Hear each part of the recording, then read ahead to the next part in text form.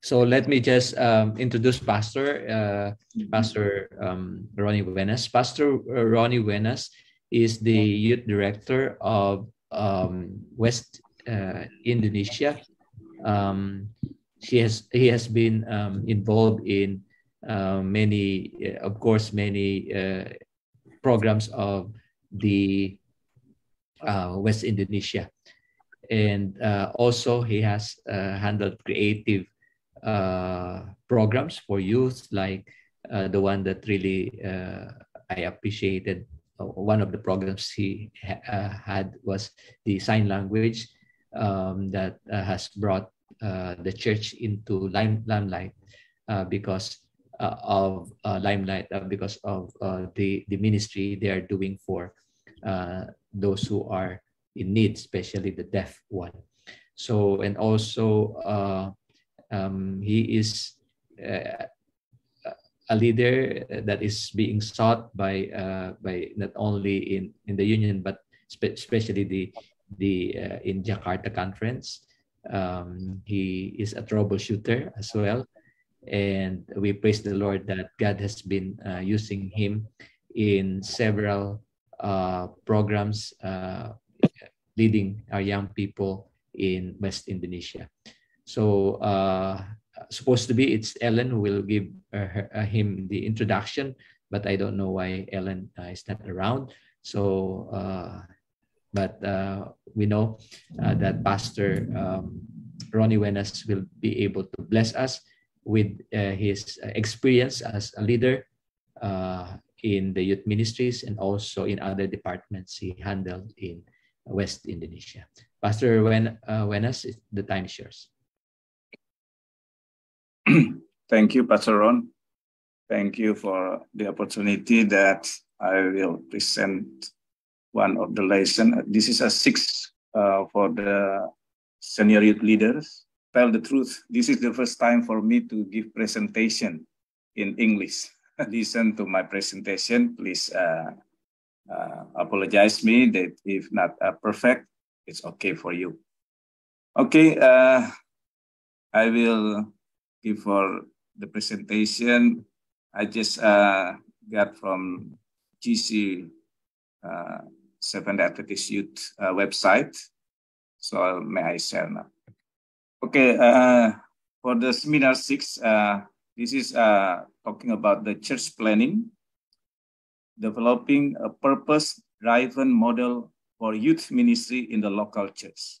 I think this is one of the important in this seminar, because if we don't have plan, we plan to fail. Yeah. But when we have plan, we have something to reach or something to develop for the youth program. The seminar objectives is assist the leader to plan a yearly model for the youth of the church, how to implement the key Adventist youth ministry objectives of the local church within the 4 dynamics areas that grew the early New Testament church: growth, worship, community, and service. And stress the fact that Adventist youth ministry primarily focuses on Jesus, the master youth leader. So every program we have focused to bring the young people to see Jesus in his life. How to annually the major youth objectives for their conference, union, and division. And the last one is assist the leader to implement the current revisioning of the General Conference Adventist Youth Ministry Department to save our youth through the initiative of reach in, reach out, and reach up. And I think this is always change, like before is identity, yeah, leadership, and mission, yeah, reach in, reach up, reach in, and reach out. I think is same, yeah, but now is spiritual growth and leadership and mission. Following Jesus' purpose, the youth leader needs to understand that it all begins with a focus on Jesus as the master leader, who has given us a basic model to follow that transcends time. Christ's life on earth gives the true model to save lost youth and usher them into the kingdom of God, modeling them into disciples of Christ while living in this sinful world. So all begins with focus on Jesus. So this is the important for when we want plan program, we remember that all begins of focus on Jesus. Christ's method, the best, Christ's method of fulfilling his mission on earth was very purposeful and practical. Likewise, there is a need for youth leader to become purposeful in the way we lead our youth. Yeah. Becoming purposeful involves a sense of urgency in the way we live and work. What made Jesus successful was his connection with heaven to carry out his mission. The promise Jesus gave to his disciples before his ascension to heaven is exactly the same promise youth leaders can accept today as his last day disciples hastening his soon coming. What is this?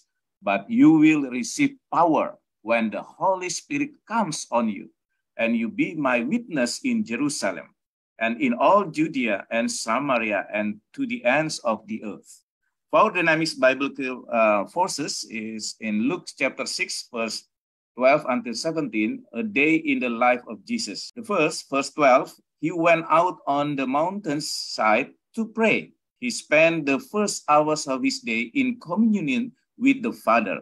We will identify that a personal spirituality or disciples. So when we want to plan, the first one we have to see like Jesus, we have to pray. Yeah. The second, verse 13, when the morning came, he called his disciples to him, and those 12 of them, strengthened by his communion with the Father, he next sought the company of his 12 disciples. The Christians was never meant to live in isolation. God is community. Jesus saw us the way to community. And the third, verse 17, he went down with them, and great number of people he had come to hear him and be healed. Together, Jesus and his disciples spent the rest of the day in service, in the proclamation and demonstration of the kingdom of God. This is true service and mission. And the fourth, Acts chapter 2, verse 42 until 47, the day in the lives of the early Christians. The picture about four dynamics biblical forces. The first is grace, and then after that, service to community and worship. Youth ministry programming cycle model the local church. Like the first is evangelism, and the second worship, and the third is community and discipleship and love in action. Every program, when we plan, remember that the ends of this program must be service and mission. This is that we have to remember when we make the program or planning. How the Adventist youth model is applied. The meeting model. Plan for your weekly meeting to be your front door for evangelism. Consider your regular Adventist youth meeting, youth group or small group meeting as an event that will have multiple targets. Minister to non-Adventist youth. Minister to Adventist youth who are nominal. And minister to Adventist youth who have made a commitment to Jesus. While your message and method are clearly defined and our three foundations are firmly in place, these targets will define and determine the nature of your programming. Elements of the Adventist youth ministry meetings, relevance, develop a sense of belonging. Make it attractive and participants. Use a variety of methods throughout the year. We live in the age of technology, and wherever possible, use technology in the context of your meetings. So we emphasize that we can use technology, that the needs of the young people in this ages, that that maybe we live in the era of different culture of the young people, according to your area or your culture in your place. However, always remember and the foundation of youth ministry, and always be purposeful in your programming. Core elements that are generally present in whatever type of meeting you choose to run. First is creative and not repetitive. Second, relationally based and warm. And third, grounded in practical Bible teaching relevant to the theme of the day. Fourth is based on involvement and interaction. And E, anointed in prayer. So, the young people need, we involve them, not be passive when they attend this program. This is a very interesting for the young people, I think. And remember, don't forget in pray. Every program, I always tell to the coordinator of the program, when I have a plan, I always tell, please pray. Like Ellen is a coordinator of praying in West Indonesia Union Mission. I always talk to her, if I have a program, I thought, please pray this program. That not only a program we run, but we need the Holy Spirit to lead this program. Meetings are generally constructed around a theme, a content, a number of elements that include welcomes, prayer, songs, icebreakers, and quiz, interaction, role, etc. However, there's a main segment that can be presented in a number of different ways, such as first, formal presentation by someone who has some insight on the theme, and second, debate on the theme, and the third, theme presented to be discussed in a small group, followed by reporting and summing up. I just come from North Sumatra Mission. I make it this formula, I give the formal presentation, and they debate and they discuss in the small group. And it's very interesting for the young people doing that. The fourth, musical meeting based on the theme, and a theme to be role played by different groups, followed by this discussion. And the sixth, a presentation of a drum. Developing community, an essential foundation of your youth ministry. We need to develop the community. Growing into deeper spirituality, discipleship, youth ministry begins and ends with service and mission. Remember that. Remember that youth ministry always begins and ends with service and mission. Total youth involvement, pass it on, reach up, reach in, and reach across. Reach up, for the love of Christ compels us. 2 Corinthians 5, verse 14, and spiritual renewal through worship, prayer, meditation, spirit of prophecy, Bible study, other Bible practices. This program, usually when we plan, it is in the beginning of the year. Like I think we will have to start in January and reach in. By this, everyone shall not that you are my disciple if we love another. John chapter 13 and verse 35. Community through small groups, adventurers, pathfinders, ambassadors, teen ministry, supportive groups, public campus ministry, young adults, involving relational, incarnational, intergenerational. This program, we have to start maybe in February. We can start it.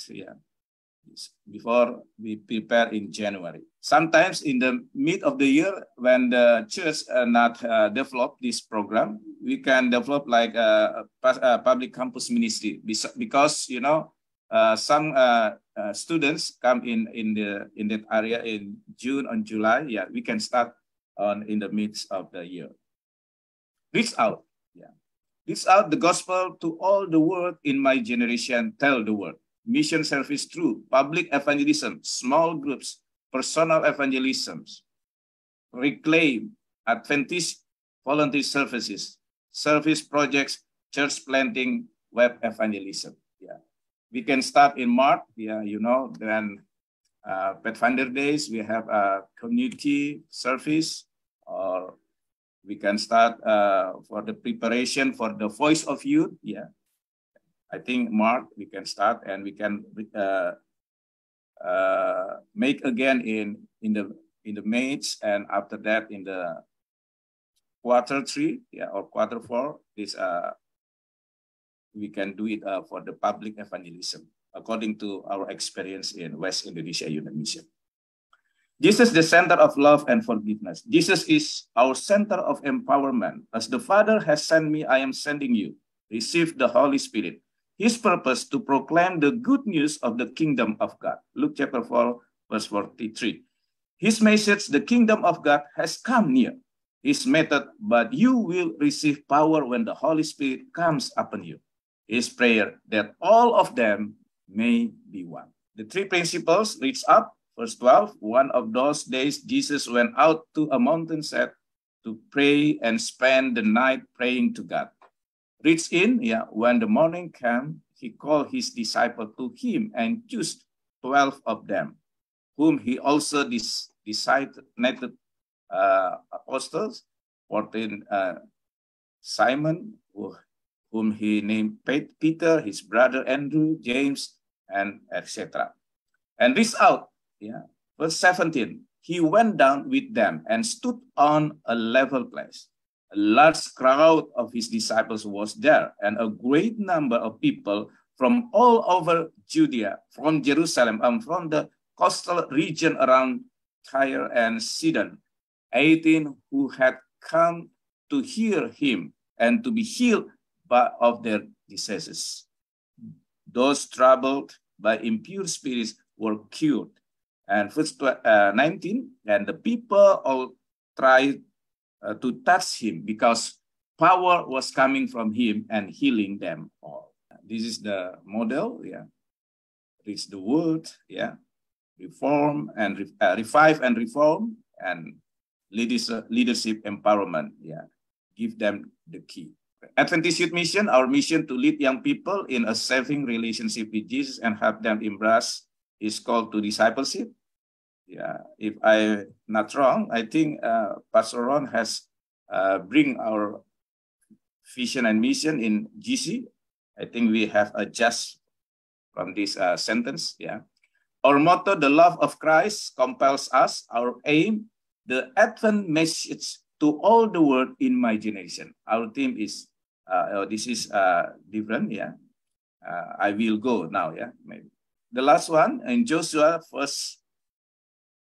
Joshua chapter 1 and verse 7 until 9. Be strong and very courageous. Be careful to obey all the law of my servant Moses gave you. Do not turn from it to the right or to the left, that you may be successful wherever you go. Keep this book of the law always on your lips. Meditate on it day and night, so that you may be careful to do everything written in it. Then you will be prosperous and successful. Have I not commanded you? Be strong and courageous. Do not be afraid. Do not be discouraged. For the Lord your God will be with you wherever you go. This Sabbath, I just lead from the young people and the deaf people. Yeah, the worship. You know, this is the plan that we have. Now God give our opportunity. Yeah, that's these deaf people. There before is not a Seventh Adventist, but now through the planning of this program, one of the reach the deaf people, that will make the senior youth leader and with the master guide to involve them to do this ministry. And then we have now the Church of the Deaf People in West Indonesia Union Mission. And now we have baptized about 12 deaf people because the minister of the young people by master guide and some of senior youth leader. Okay, thank you. May God bless you. Amen. Thank you so much, Pastor Ronnie Wenas, for inspiring us and to go on with our planning for our activities in the church. It is indeed, there is a famous quotation that says, failure to plan is planning to fail. So, Pastor, thank you so much. And we hope that everybody in this Zoom will be, doing this reach up, reach out, and reach in program so that we can continue our ministry for the young people.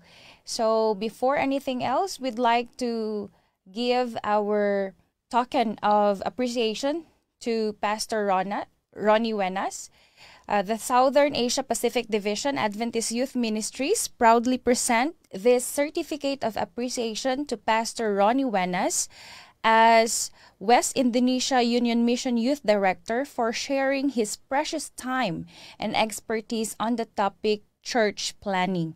To the Adventist youth of the Southern Asia Pacific Division during the Senior Youth Leaders Training, given this 23rd of July during the SYL 10-hour seminar held on Zoom, signed by our SSD youth servant, Pastor Ron Henebago. And we are opening our session for our question and answer. Again, Pastor Ronnie, thank you so much. And we invite Pastor Ron and Pastor Ronnie to join us for our Q&A. Okay, so we have here questions that we were not able to finish a while ago. First one, Pastor, how do we deal with church leaders and elders who are not oriented with the youth ministries program? Maybe we can ask Pastor Ronnie first. Okay, Pastor Ron. Yeah, not only elders not concerned about the youth ministry. Sometimes, pastors. Yeah, I know. Yeah, I found a few churches like that. But remember, we can invite the youth leader from conference and the youth leader, the conference director, youth leader will bring their team and make like a simulation of the program and make the interesting program in that church. So after that, maybe the youth leader, the director of conference or mission, we talk to the pastor and the elders. Yeah, sometimes do like that. I do when I was in Jakarta local conference as a youth director. So I come with my team and I introduce what the interesting of this program and what the purpose of the youth ministry program. So they will support after that. That's the experience. Thank you so much, Pastor Ronnie. Pastor Ron? Yeah, that question is really interesting. It's not only a question, but I think a challenge for us. I think we need, Pastor Ron is right. We need to have orientation for pastors. Why not conduct a SYL for pastors, right? In the Philippines, at least, every pastor should be a master guide. In Indonesia, here in the Philippines, you cannot graduate or you cannot be regular if you are not master guide. The same is true with teachers. So it's like a must, but not all are SYL. I think we can first introduce SYL in universities and colleges, as we do have for master guides. Since this is since we only have junior youth in college in college and universities, we need to have also the senior youth. So we need to take note of this. One, we need to introduce this in colleges and also universities. Let me just take note of that. Youth ministry for elders and pastors, and SYL for universities, SYL for colleges and universities. Yeah, because colleges and universities. We have so many universities in Indonesia and in other unions. So we need to introduce this, especially those who are taking pastors theology. So probably we can work with the education department, also education department, and ministerial department. So we can ministerial secretary. So we can have, because they are the one in charge for elders and pastors. Yeah, in a level of SSD, I think we cannot do this. But I think we can, for the union directors, we can arrange for a youth ministries certification for pastors and elders.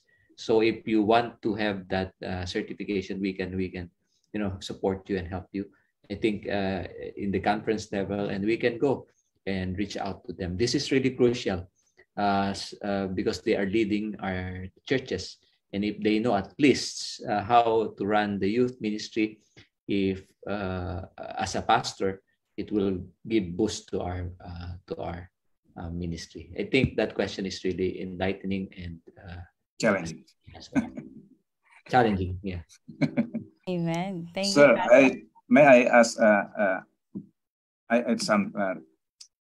Actually, I have talked to the Ministerial Association Secretary that we will work together to promote the youth ministry, because youth ministry is different before, because sometimes some of the youth leaders or pastors and elders, sometimes they think, Adventist youth ministry like this. But now it's different. So that's why I want to introduce through Associate Secretary Minister, but Pastor Rudy is going to SSD. Yeah, Pastor Ronnie. Pastor Ronnie, I actually talked with Pastor Wendell, Pastor Wendell already, the previous ministerial secretary, about this, and he said, yeah, you just contact and then the local union directors to have this seminar. But I think we have the new one. I have not met him yet. The new, I think he's a young person, a young youth also. I think we can ask him to help us educate pastors. Yeah, he's from. Sir, he is before youth director in West Java, before secretary. Amen. Very good. So I think, help me. Let's influence him, and then let's ask him. Yeah. Okay. To help us educate also the pastors regarding collaboration. I think that would be an interesting one. Thank you, Pastor Ron. You're welcome. Pastor, there's another question here. Where can we buy the AY badge, or maybe for the SYL if we have? Yeah, we'll discuss about the uniform as well. It's in the SYL manual. But at least you can have the uniform. Later we'll discuss it, and then you don't need to wait for investiture to have your uniform. You can have it, but of course the investiture service should be done after a year. Yeah. So as of now, we have some materials, and we just we approved that it should be the union who will order, okay, not the conference. So if the conference need these materials, contact your union director so the union can order for you. Amen. Thank you so much. And we don't have any more questions here. So later. So thank you so much, Pastor Ron, for the question and answer.